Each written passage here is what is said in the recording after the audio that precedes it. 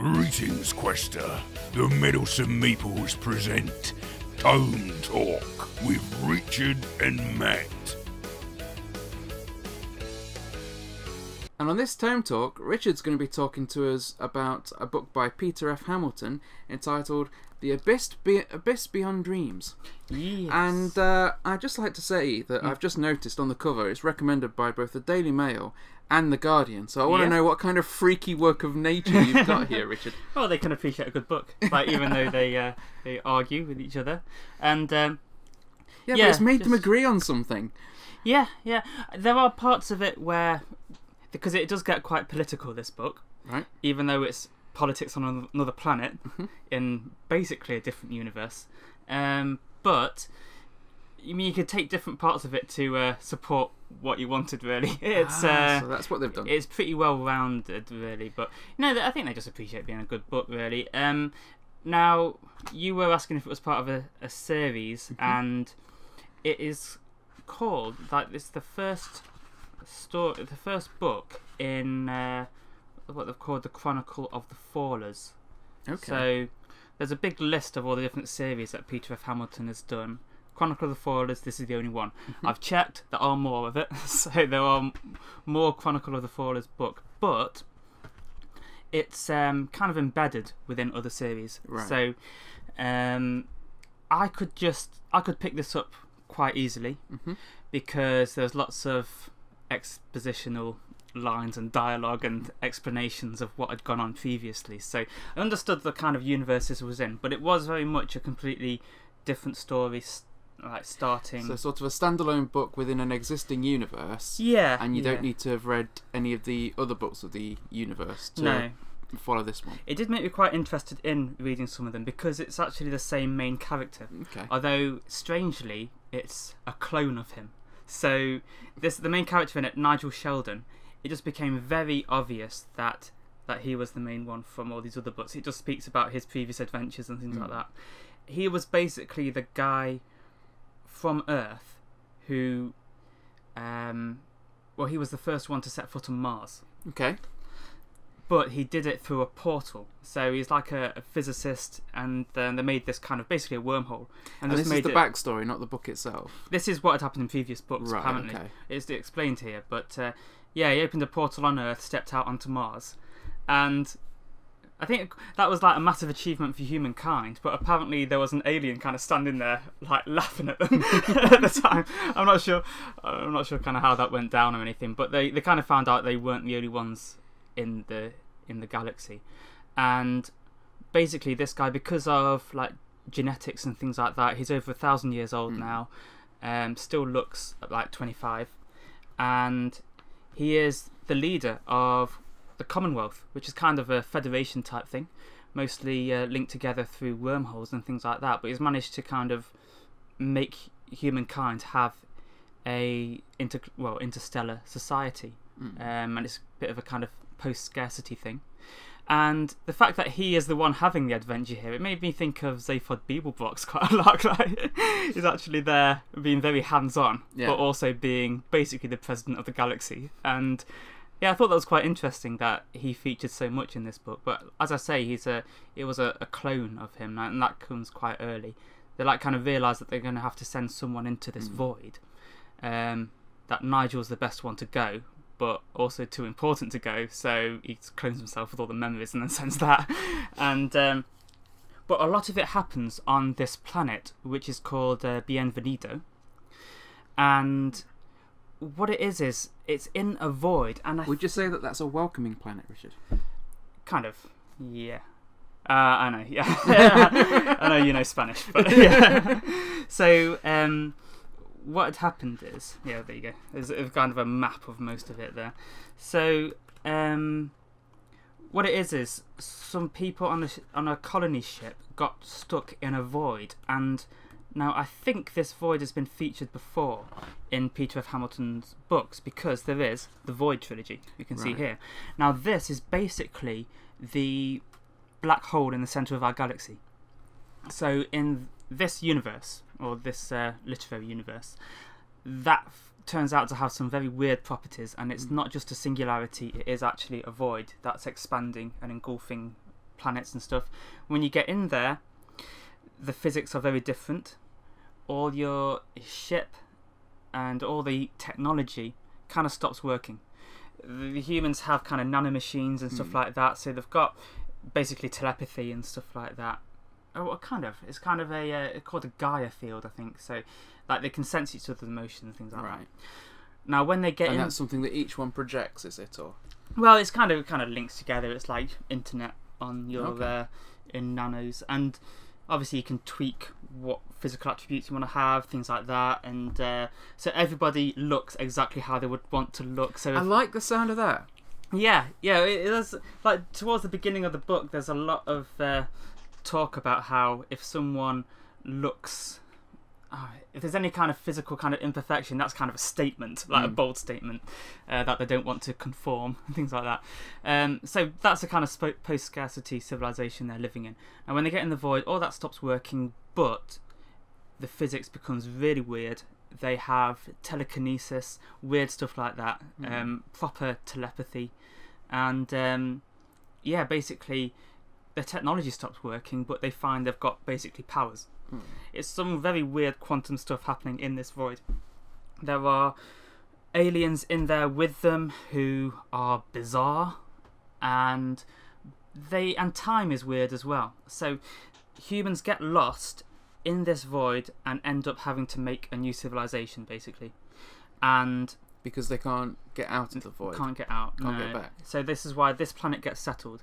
So, I mean, none of this is kind of spoilers, because what I've just explained is basically the prologue. And the bulk of the book is set on this planet that's been settled, and then it's like 3,000 years later. They are trying to keep themselves safe from the fallers, which are horrible. It's like these eggs that just fall out of orbit. And they'll kind of lure you towards them using some kind of psychic link. And if you get stuck on it, they basically eat you, and you become they kind of make a copy of you that's basically a faller from then on, which will go on to eat But is people. that copy superior? No. Well, there are some superiorities, but it's not you. It is a faller. Yeah, but that's the trouble. I kind of like the idea of a superior version of me. Not if it just came in through the door and started killing everybody. But yeah, because that's basically what's happening. Hang on. Yeah. Which door? Yeah, the one that you want to escape from. I don't know. Okay. So basically, yeah, these things are horrible, and obviously, what has happened is a very uneven aristocratic society has developed on this planet, because the ruling class are using the fear of the fallers to kind of keep themselves in power. Okay. Like you need to pay us taxes so we protect you from the fallers, stuff like that. Which is almost like a standard military propaganda thing in this. It is. In this world, isn't it? It reminded me very much. It was like France before the revolution, or Russia. It's when you said that, I was thinking like Cold War Russia type. That kind of thing. Or North Korea. No, it ends up probably being more. That's more later. Yeah. They rule largely by the fear of the West. They paint the West as that kind of thing. Yeah, but it's also like there's no social mobility, that kind of thing. So, and incidentally, if anyone's listening to this podcast in North Korea, we're not all like that. There's only one person that's ever going to be listening to it. Yeah. So that's who has the ability to listen to podcasts. But yeah, so it kind of made me feel more like it's like a medieval type of thing, though, because of the way marriages worked, things like that. Like there'll be alliances between different families and things like that.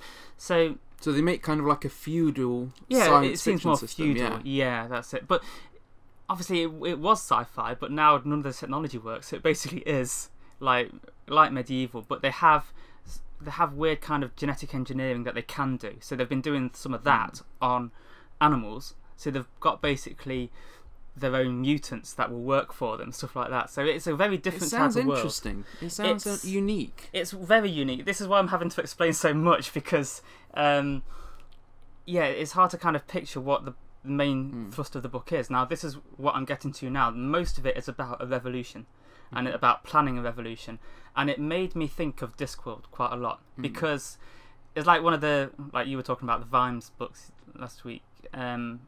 It reminds me of Night Watch, really, and the way that a revolution is brewing, and it's all the planning of it, and like atrocities happening that fuel it, and the fact that they have this telepathy as well, that makes it so much different, because there's one point where there's a riot and the police are trying to put it down, and a little girl gets shot, and you don't know if that was on purpose or whatever. It could have just been a stray bullet, but everybody gathers around her, they're trying to help her and everything, and then this image of her gets transmitted from brain to brain through this kind of telepathy, makes the riot 10 times worse.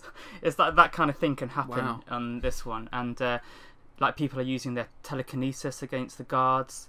The guards having to have these psychic shells around them. So yeah, it's very different. It's like very imaginable on Earth happening, because that kind of thing has happened, but with such different physics and different on a different world. And it just changes the game, doesn't it? It does, well, yeah. Not that these things are a game, but you know what I mean? Yeah, it changes the way that it is. And it's just so interesting to see the same kind of issues that have happened on Earth unfolding on a completely different planet. And it's one where humans have started it again in the future. So it's not like this is like an alternate Earth, imaginary. This is like we've gone to the stars, we've ended up getting trapped, history has repeated itself. Because there are some that think that if we were to reach the stars, our problems on Earth would seem insignificant by comparison, and therefore we would solve them. But it's interesting that this is a portrayal of, you know, we've gone out, we've done all that, and we've still taken those same issues with us. Yeah, because unless we deal with those issues, they're never going to go away. Yeah, because basically we are basically the same still, even though culture changes. And I mean, even with the advance of technology, we are still predominantly following the same psyche that people were 2,000 years ago. Oh yeah, well, longer than that. You know, we're still hunter-gatherers, really. Yeah. But yeah, so the resolution bit is really interesting, and you get very absorbed in that. It's actually a character called Sylvester. It's a hard name to pronounce, actually. He is the main one, like, starting this revolution, and there's his wife, Bethany. They're both strange names. So it's them two that are kind of doing this. Sounds like two different people. His wives, Beth and Eve. Oh yeah, it does actually. Yeah, it makes it sound like that. Yeah, maybe he's onto something there. I don't know. But yeah, when Nigel kind of turns up again, this Nigel Sheldon, obviously he's there. They're not really sure where he's from or anything, but he seems to just be in the know about everything and have all this weird technology, because he's kind of making stuff from scratch.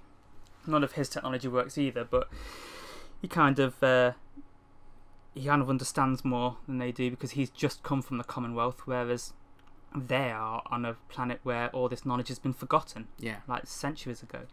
That's why I think there's a kind of a weird time thing. That kind of got away from me a little bit.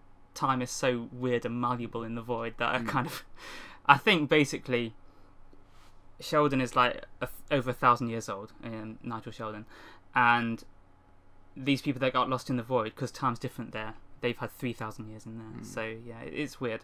But anyway, they have this revolution.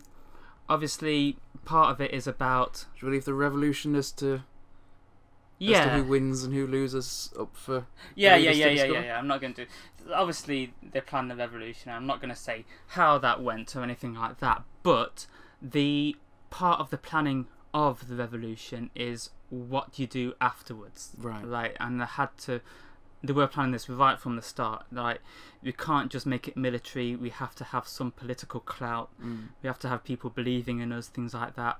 And I mean, that kind of thing can go wrong very easily. And the nature of the Void, I kind of got the idea that we were going to learn more about that at the end, because it's so weird and you understand so little throughout the book of what the nature of this Void is, because it's almost like there's religious components to it a little bit, because like one of the things that's weird in this quantity is like when someone dies, you kind of see like a soul go up, and it will either be guided by these Skylords, a type of alien.